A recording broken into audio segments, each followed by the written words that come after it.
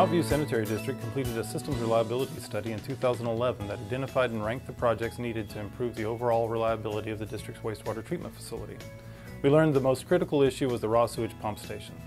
This pump station was undersized for wet weather flows, and the potential for flooding pump motors and electrical equipment in the dry pit was high in the event of piping failure. Additionally, the instrumentation and electric systems were approaching the end of their useful lives, and we weren't confident in the accuracy of historical data. To add to the challenges we faced with this facility, the dry pit was very small and located directly beneath the treatment plant control building, so operator access to the dry pit was a safety concern. We knew we needed to upgrade this system, but cost was going to be an issue because the engineer's estimate for overhauling the facility was $3 million. If we built a new pump station, it would cost $4 million. Our budget was $1 million, so we knew we had to be creative to solve this problem.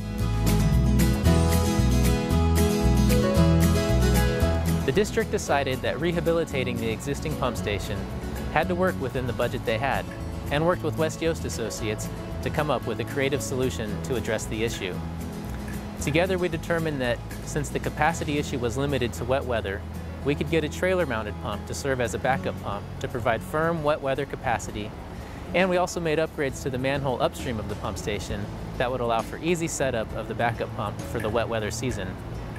The electrical equipment and motors of 2 existing self-priming centrifugal pumps were located such that they were subject to flooding in the event of a failure in the dry pit. This potential risk was addressed by replacing these 2 existing pumps with 2 new submersible pumps installed in a dry pit application. The new submersible pumps will continue to operate even if the pump room is completely flooded.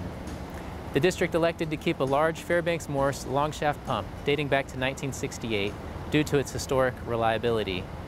The 2 new dry pit pumps and the trailer-mounted pump increased the pump station's firm capacity from 5.8 to 10 MGD. This approach also capitalized on the success of the district's I&I improvement program that included recent projects in the collection system. Wet weather flows getting to the Influent pump station are anticipated to be lower in the future, so why invest in future capacity that we aren't likely to need? Additionally, the new trailer-mounted pump can be used in the collection system for bypasses and other pipeline emergencies, really giving the district a lot of bang for our capital bucks.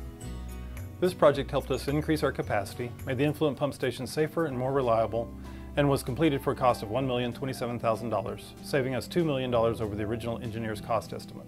This allows the district to invest the savings in other critical infrastructure projects.